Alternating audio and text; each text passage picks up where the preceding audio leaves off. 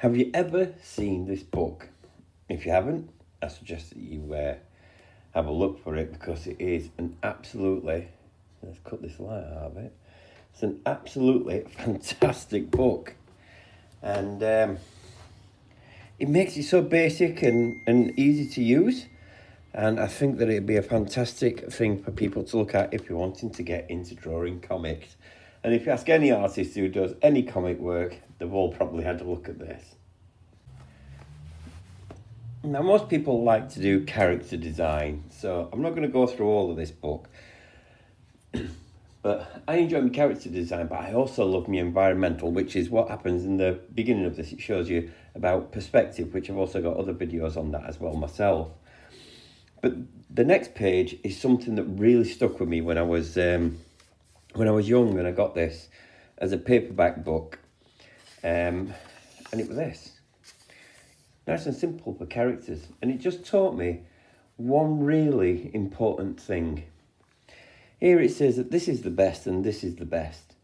These aren't bad and these are weak. And what it is it's throwing a punch. Now, well, that's how it looks here. And I've always depicted it as that in my head. And I just remember this, the furthest extremes of just before, when you're about to throw the punch, or just after, when you've thrown the punch and you've overextended it, so you've really made it look like you're showing that they're going to throw a punch, which won't happen in real life because you won't want to show them that you were going to throw a punch. But in this, it's good to show that you are. So, really laid back here with his back arm ready for coming over, tilted shoulder, leg holding him in proportion, holding him in balance, and then following all the way through. Not too bad. Weak here because it's during the start of the action of hitting, and then not bad again just after, but this is the full extension, so full extension after, full extension before. These are the best ones, and I always remember that these are the best ones. And when you add another character here, the person will be stood in front as if he's either going to be getting hit with type of look from behind or just to the side, and with this one they're going to be like falling backwards, which is a fantastic way of just illustrating the best dramatic pose for the character. You can use these in between, and they might be used for something a little bit more subtle, like maybe if you're just going think and just hitting someone gently and in a comedic sort of like fashion. But these two are the like full extreme of having a nice dramatic pose. Okay, let's make the bones about this. So I'm going to do a dramatic pose. I'm going to do someone like jumping. So we'll get the head. I'm going to make the bones of it. And then I've got shoulder here, probably one here, and then arm. I'll do it a little bit more foreshortening, and then fist up here. Then we'll have. Now maybe this one comes back a little bit, so foreshortening again. And then a fist here, which will be a bit smaller, obviously, than this one. And then we'll make it this way around. And then I won't do it quite as far back. So someone's like flying for someone like rah, angry. And then we've got hip here, and then obviously there's going to be one here, and then obviously there's going to be legs out, coming down to the knee, and then sprawling out down to the knee again. And I think I'll leave it at that, and then I'll put some legs in at the bottom. Now I'm going to do all cylinders from here, like this. Bring that in, and okay, so we've got forearm happening. This is going to be obviously very, very basic, but you're going to see that that actually has got a pose to it. So we've got the shoulder coming in, it's popping back out. Then the chest is going to be here, popping back in. That's where the back is. just me working out what's going where. Cylinder again for the arm, coming back into the shoulder. So this one's coming forward, this one's coming back. In fact, we could foreshorten that even more. That'd be quite good. Then raise that up a little bit. And have the hand coming up here. And get my little eraser. Just sketching it out for now. So all we need to do is sketch it out. And then we can roll off the buttock down to the knee. And then in and out. Not quite as dramatic as that. It didn't need to be that dramatic. And then obviously the hips go into here. And comes up here. This just takes a bit of time and practice does this. So the more that you practice this, the quicker these cylinders will go in. I'm just working out where her crotch area is going to be. And then there should be like a foot here because it'll go like that. So foot can go here. And then there should be a leg here as well if they're playing forward with the foot here in the background. So that's them now. There we go. That's them like jumping forward. And they'd have like an angry face. Let me just bob something in here, just so that we've got like a head, some type of head anyway.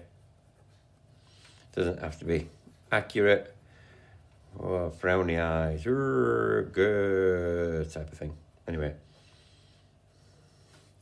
so this just gives you the idea of, obviously that head's too big, but it gives you an idea of the pose that it's didn't get in that. That it's actually posing at, so it's dramatic. So it's jumping forward like, and it's coming in, it's jumping forward. So, but this is a movement action, a bit like what we were doing, what I was showing you before on the other page, where it was showing you that from the punching sort of point of view, where it went all the way through. We can look at things other ways as well. So such as, I like to draw the skeletons down first. Sometimes I actually draw them with like a barrel chest. It's just a little bit easier for me, which is what I'll do on this one. How about if you were watching or looking at a fantasy comic or something like that, and someone was casting a spell. Now casting that spell might be just poof, or it could be poof, like really dramatic, like they're throwing it with power. Magic's magic. It shouldn't have to be thrown with power. It should have power within the magic, but to make it look like it's coming with force, it's like brought from behind them. A little bit like a punch, I suppose. But if we draw the like stick man type of thing again, or stick woman, whichever you wish, and then we arch it like this, and then we bring it from behind, like it's really gonna be coming from here, from a hand. And then this one's got to obviously, once again, balance out this hand, so he's got a tilt to it. Don't know why I'm doing these noises tonight. But, so we've got the hand, and then maybe we should put the chest in like this, so then you can see the chest like this. I'm going to have the chest a little bit like that, so this will be the side of the body. And then come down here with a circle, and we've got one hip here, and then we'll have another hip here, and balance again. So put it down onto the tippy toes like that. So he's pivoting backwards, so this other leg would be up, a bit like a baseball player, I suppose. A bit like this, up in the air. And he's going to be throwing that, so he's going to throw that that magic out, and that would make sense, wouldn't it? I'm not going to do all this drawing ahead again, but hey, it's difficult not to. But you can see that that's a dramatic, okay, I've done arms too long and stuff, but it's a dramatic pose.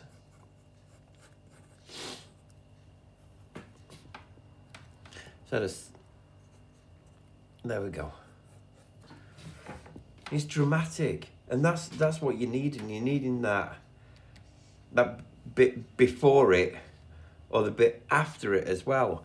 So this arm then will be straight forward, and your head would be down,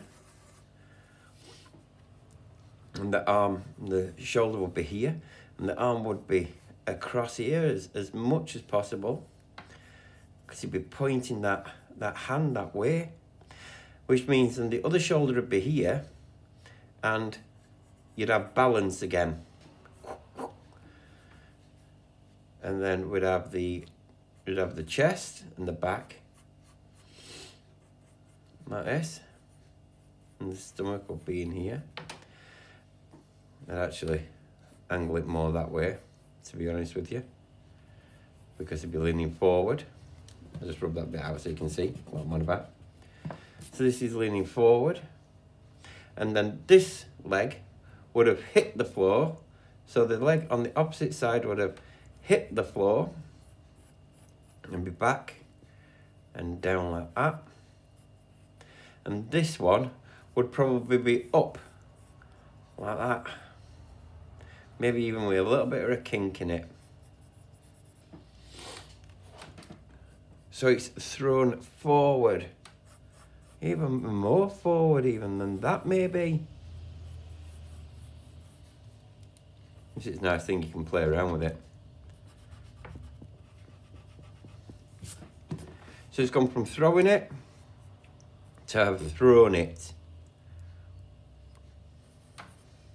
That.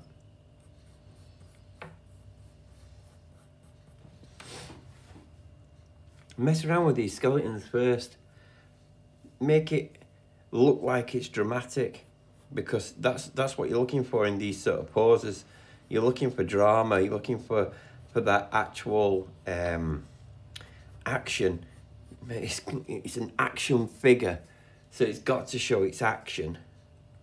Anyway, if you read through that book, or even look at different poses of people, type in and put dramatic poses for comics or something, and it'll come up with different ideas, and it'll give you positions of people, and try and start with the skeletons first, and then start drawing them in like this, and having a look at what you can do by drawing these little skeleton things here, okay? Because the more that you get used to these, and then making them into cylinders, the better that your drawings will become, and more poses would become. But until next time, thank you very much for watching, and I'll say goodbye, and I'll catch you later.